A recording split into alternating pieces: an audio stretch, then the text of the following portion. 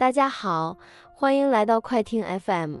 在这里，您可以听到每本书的精华内容解读，让您在30分钟内读懂一本书，让您轻轻松松遨游在书的海洋里。祝大家每天都能享受愉快的听书时光。今天我将为您解读的书籍是《自我训练》，该书的副标题是改变焦虑和抑郁的习惯。在这个充满压力的快节奏社会中，焦虑和抑郁的情绪问题变得越来越普遍。沮丧、担心、恐惧以及觉得自己毫无价值，这些负面情绪使许多人陷入痛苦与挣扎之中。本书的作者是美国心理治疗专家约瑟夫·隆斯亚尼博士，他从小就深受焦虑的困扰，他总是忧心忡忡，担心会发生不好的事情。为了消除不安全感，他过度追求完美。例如，如果他在做数学题时犯错，他宁愿将整个题目擦掉重做，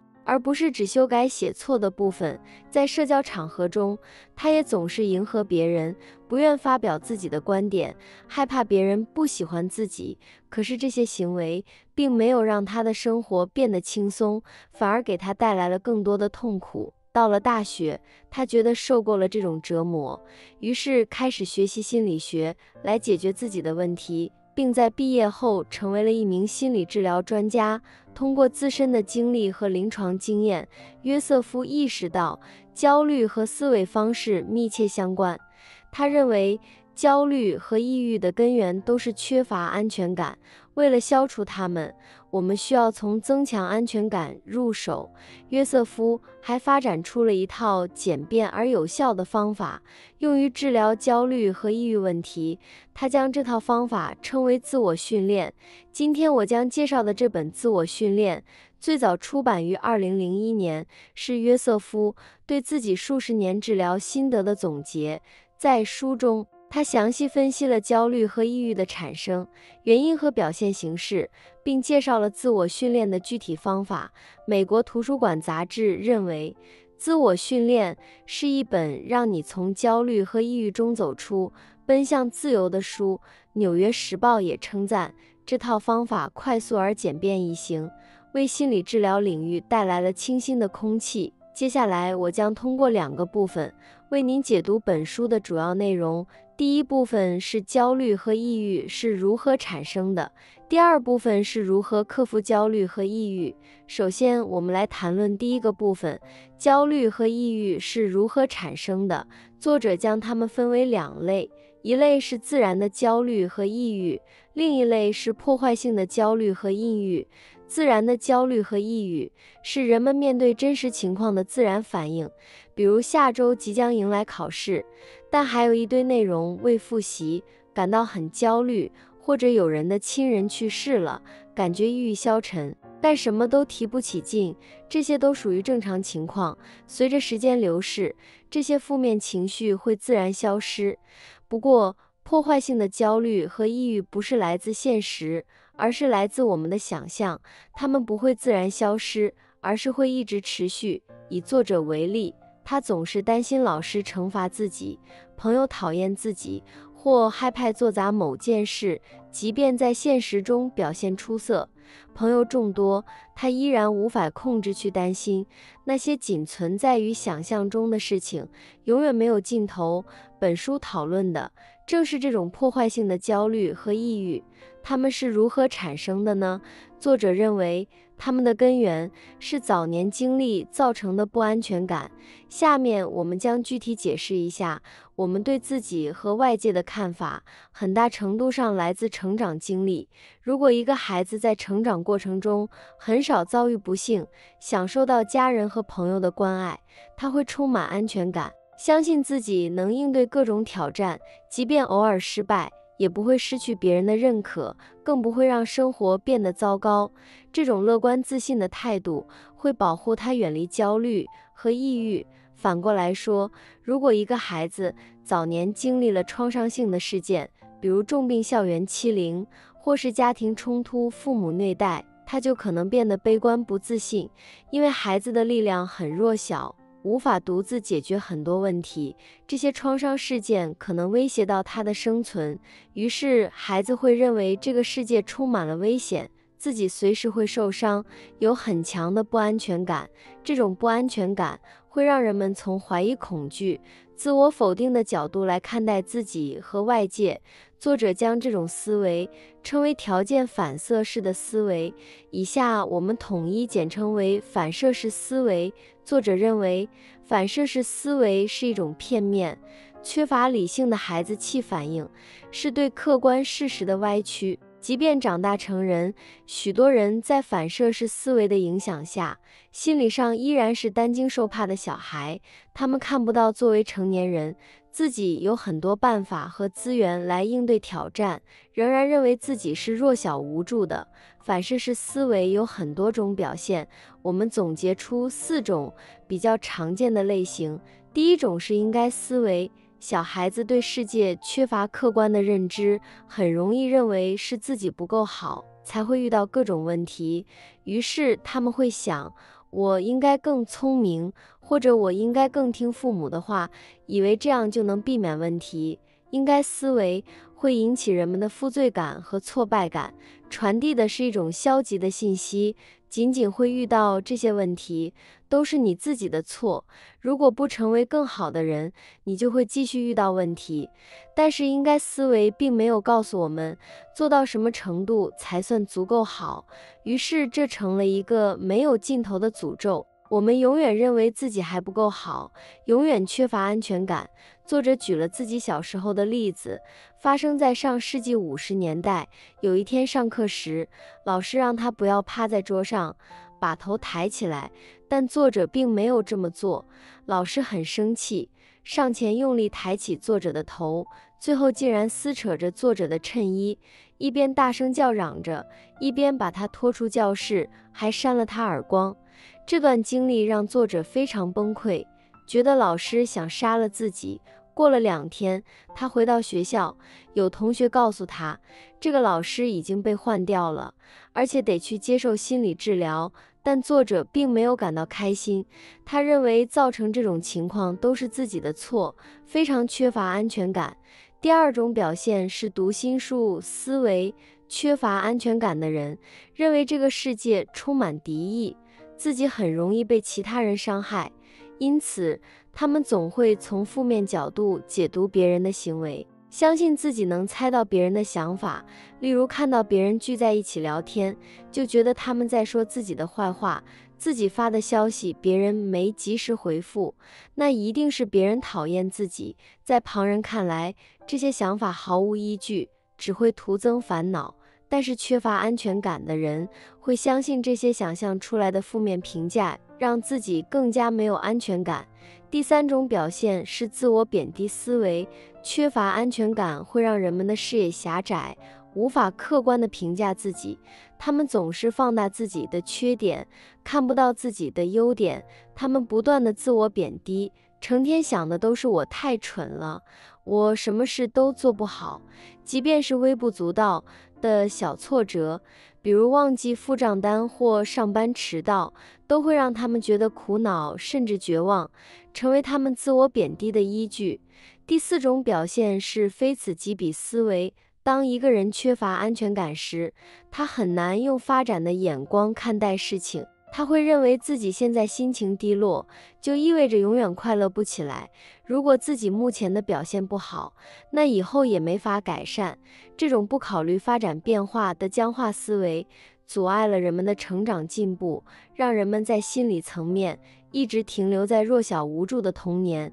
可以看到，反射式思维既是不安全感的产物，也制造了更多的不安全感。在反射式思维的影响下，人们会感到生活失去控制。为了获得安全感，人们很自然的反应就是试图增强对生活的控制感。作者认为，焦虑和抑郁的很多表现，本质上是我们控制生活、缓解不安全感的策略。从进化的角度来看，人类在面临危险时，最本能的应对策略就是攻击和逃避。焦虑其实是攻击的一种形式，它让我们不断的烦恼、恐慌、沉思，以此获得控制感；而抑郁是逃避的一种形式，它让我们通过退缩、回避、漠不关心来获得控制感。可是控制感只是幻觉，生活永远在发展变化，不断会有意外和新的挑战。现在很受欢迎的岗位，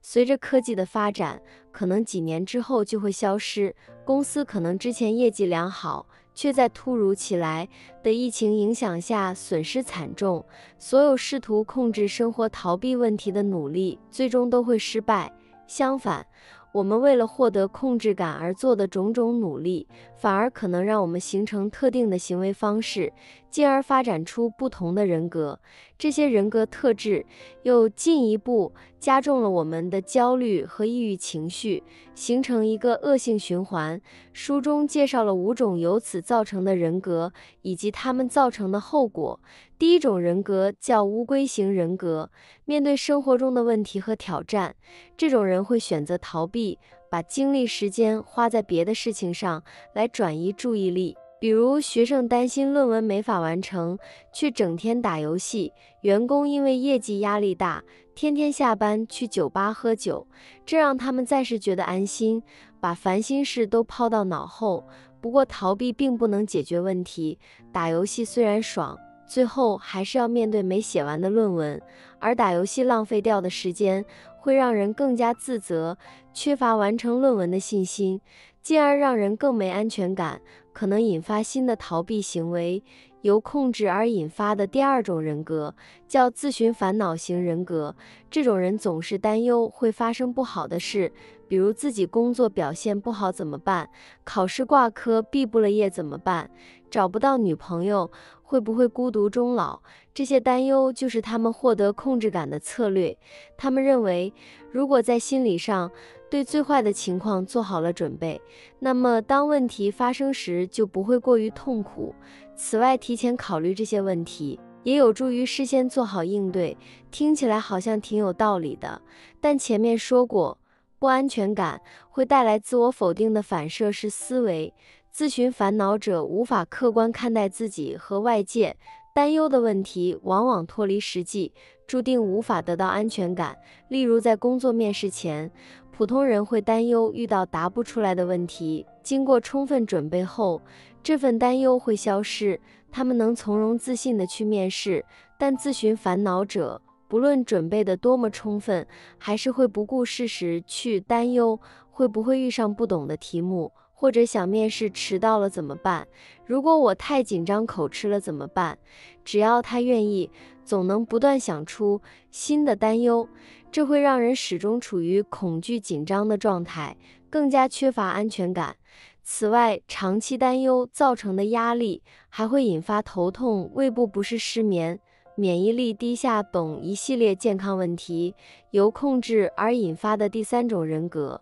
叫刺猬型人格，这种人不愿与别人太过亲密，认为和别人关系越深就越容易受伤害。在他们眼里，所有人都是自己的敌人，他们获得控制感的方法就是表现敌意，从而拉开和他人的距离。这些敌意可以是被动的，比如假装没听到别人说话，或是不回他人的信息，表现出一种我不在乎你们的无所谓态度；也可以是主动的挑衅和人身攻击，尤其是遇到挫折的时候，刺猬型人格的人很难心平气和，就事论事的解决问题，他们会把这些不顺心看成是对自己的挑战，表现出强烈的敌意和攻击。书中举了个例子，有位叫山姆的会计，有天带着家人去迪士尼乐园游玩，在租车处，他发现自己预定的帐篷车没有了。租车小姐告诉山姆，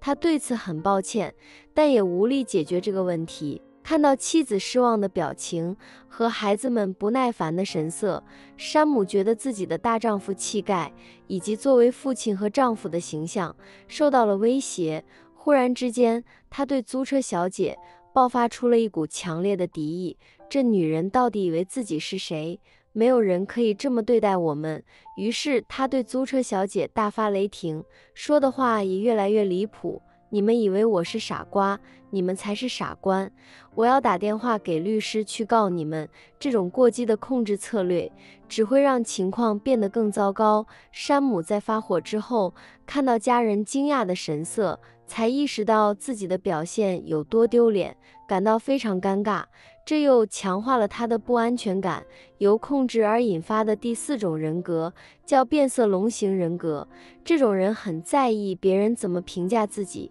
他们获得控制感的手段是操纵别人对自己的看法。变色龙型人格可以分成2类，一类叫政治家型，一类叫外交官型。政治家型的人往往很油滑，擅长推脱责任，他们需要别人赞同自己才会感到安全，所以政治家型的人很喜欢和别人辩论，希望让人们认同他的观点。无论面对怎样的指责，他们总能找出一堆理由来说服别人。作者在参与团体心理治疗时，碰见过一位叫乔治的推销员。乔治每次参加团体治疗都会迟到，其他人都很不满，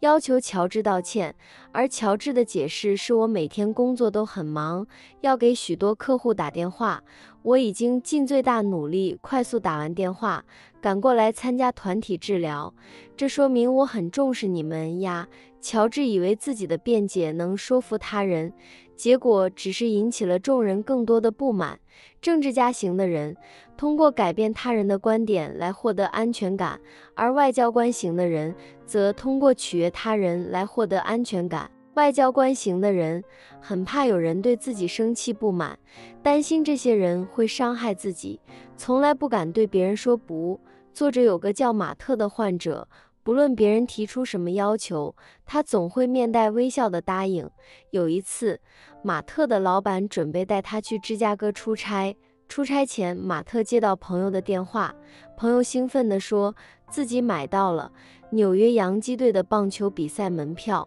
要马特和自己一起去看，时间正好和出差撞上。马特明知自己该拒绝，但他就是说不出口，稀里糊涂就答应了下来，这给他带来了很大的焦虑，不知道该怎么办。幸好洋基队在中途被淘汰，比赛自然也没了。马特的这种性格经常让他陷入两难的困境中，给生活带来很多压力和烦恼。由控制引发的第5种人格叫完美主义型人格。这种人的特点是对自己要求过高，还会不屈不挠地想要达到完美，不管是清理壁橱考试成绩，还是工作收入，他们都要求自己做到第1名。他们获得控制感的唯一方法，就是所有事情上做到最好。表面上看，完美主义者都是人生赢家，他们穿得得体，充满自信，能同时做好许多事情。和他们一比，普通人显得既懒惰又没有效率。但完美主义者并不幸福，因为他们行动的根本目的并不是追求完美，而是逃避不完美。他们努力学习工作，不是出于兴趣和热爱，而是害怕不拿第一，自己的人生就会遇到大危机。他们始终被恐惧驱赶一天，24小时都要保持警惕，生怕什么地方做不好，造成不可挽回的损失，又会带来很多的压力和不安，让人疲惫不堪。完美主义者最终会发现，无论工作还是家庭，他们都不可能一直保持完美。想控制的事情越多，失控的可能就越大，这让他们缺乏安全感，更加重了焦虑和抑郁。作者就见过有的完美主义者承受不了保持完美的压力和失控带来的恐惧，从完美主义转成乌龟型人格，通过酗酒逃避现实。还有的人患上抑郁症，什么事都不想做，彻底放弃管理生活。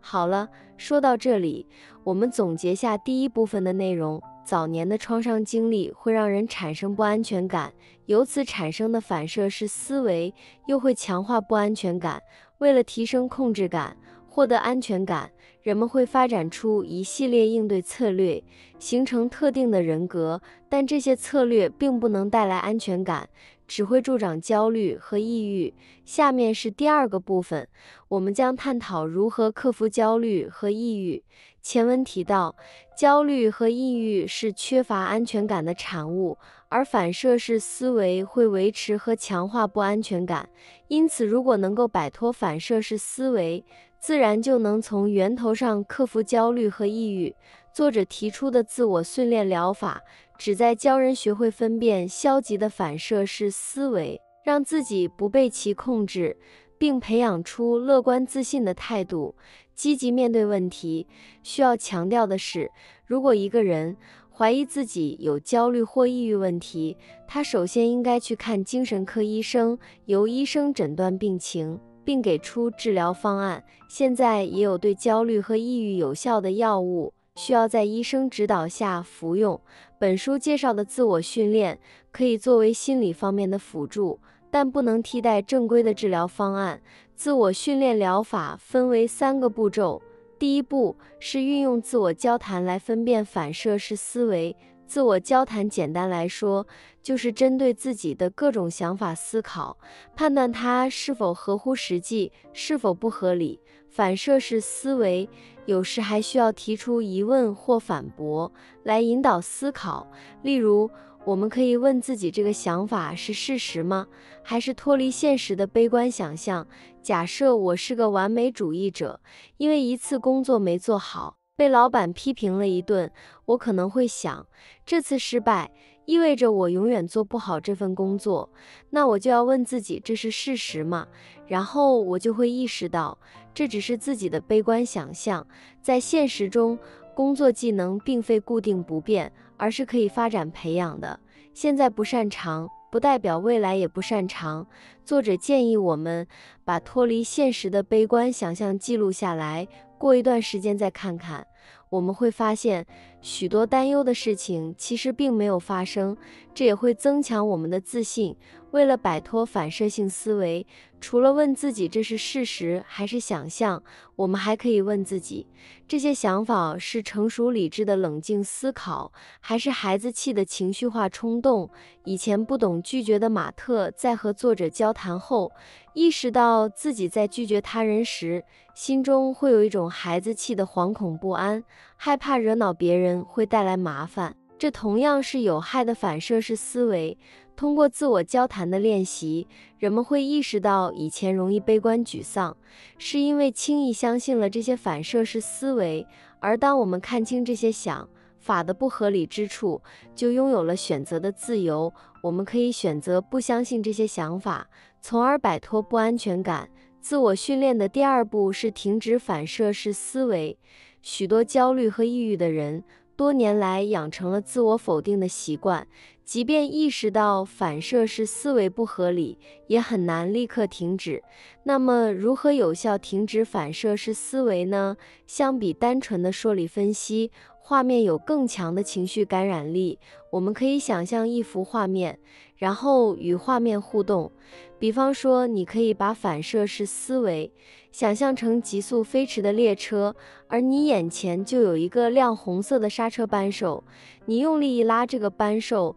在心中大喊停下来，想象整个列车紧急刹车的样子。这种心理暗示会帮你停止反射式思维。除了紧急刹车，换频道的想象方式也很有效。你可以把大脑想象成收音机，各种想法是不同的广播频道，有的频道在播放自我贬低的批评，有的频道在播放不切实际的各种烦恼，而你可以选择不听它们，切换到对自己更有益的频道上。比如发现事实频道播放的都是符合事实的内容，能帮我们客观看待自己。又或者观察周围频道，这个频道鼓励我们暂停思考，把注意力放到观察身边的事物上去，欣赏风景，听听音乐，让自己放松下来，不去和反射式思维纠缠。作者还介绍了一种交替呼吸法，来帮助我们停止反射式思维。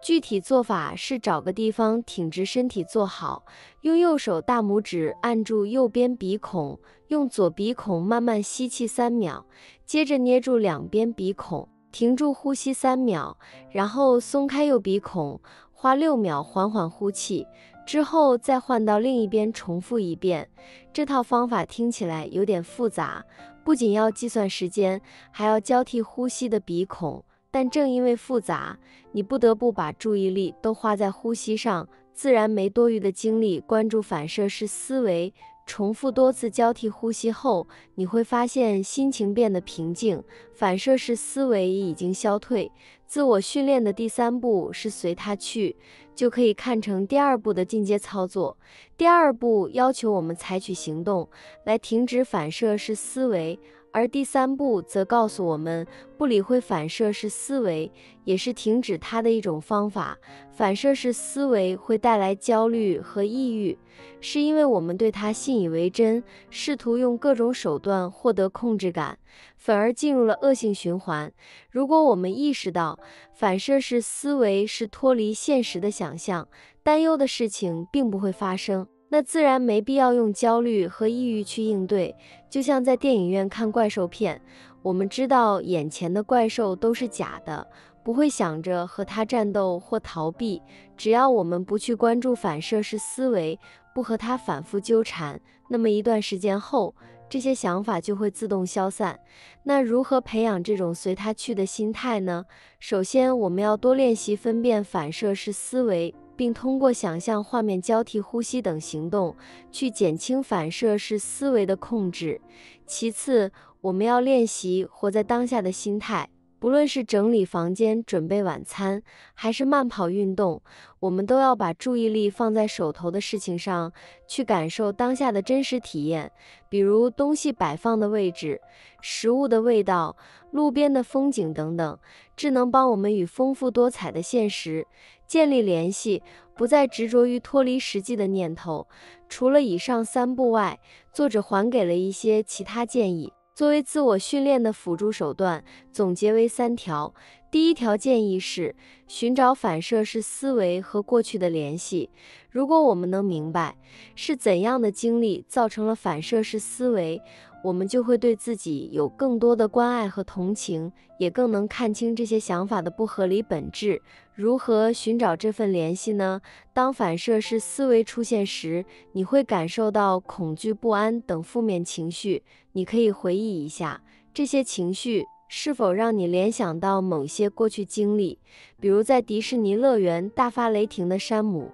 经过作者的咨询分析后，他意识到这种反应和他的父亲有关。山姆的父亲是一个魁梧的钢铁工人，绝不允许儿子表现出任何脆弱，经常警告山姆要表现得像个男人，所以山姆总是会担心自己不够有男子汉气概，容易对他人表现出敌意。第2条建议是自我激励。反射式思维有很多常见的句式，类似我应该、我必须、我不能、如果失败了怎么办等等，这些想法让我们自我怀疑，想象不存在的危险。我们要警惕这些想法，一旦出现就要及时反驳，避免掉进消极悲观的思维陷阱。比如领导问我愿不愿意负责一个新项目，我也许会想，如果失败了怎么办？我就可以用自我交谈反驳自己，我怎么知道一定会失败呢？既然领导找我，说明他看好我，能力是可以培养的，只要我肯努力，总能成功。通过不断的自我激励，我们能培养乐观自信的态度来避免焦虑和抑郁。第3条建议是记录自我训练的日记，你可以列出自己常见的反射式思维，以及你对他们的分析和反驳。写作本身就是一种思考，在写作的过程中，人们往往会对问题有更进一步的领悟。你还可以记录下对自己的观察，总结自己在哪些场合、哪些人面前更容易有不安全感，以及习惯性的控制策略有哪些。下次遇到类似情况，你可以试着不去用这些策略，看看会有什么不同的感受和结果。此外，回看整理总结的训练日记，我们会意识到自己在不断进步，这也会激励我们坚持下去，彻底摆脱反射式思维。好了，说到这里，我们总结下第二部分的内容。克服焦虑和抑郁的关键是摆脱反射式思维的控制。我们可以运用自我交谈去分辨反射式思维，并通过想象画面、交替呼吸法和随它去的心态来停止反射式思维。我们还可以寻找反射式思维和过去的联系，自我激励，并记录训练日志来协助自我训练。说到这里，自我训练这本书也差不多介绍完了。在作者看来，焦虑和抑郁与其说是疾病，不如说是缺乏安全感带来的坏习惯。我们轻易地相信反射式思维，试图用控制手段获得安全感，才养成了这些坏习惯。而习惯是可以被改变的，只要按照自我训练的步骤去坚持思考与行动，我们就能用乐观自信的新习惯取代焦虑抑郁的老习惯，最终获得真正的安全感。好了，以上就是这本书的精华内容。恭喜您又听完了一本书，希望这本书能够给您这种力量，让您更加相信自己。感谢大家对我的支持和关注，请订阅快听 FM 的频道，点赞并与身边的朋友分享这个宝贵的知识，让我们共同将智慧与实践相结合，实现自己的财富自由，创造更美好的未来。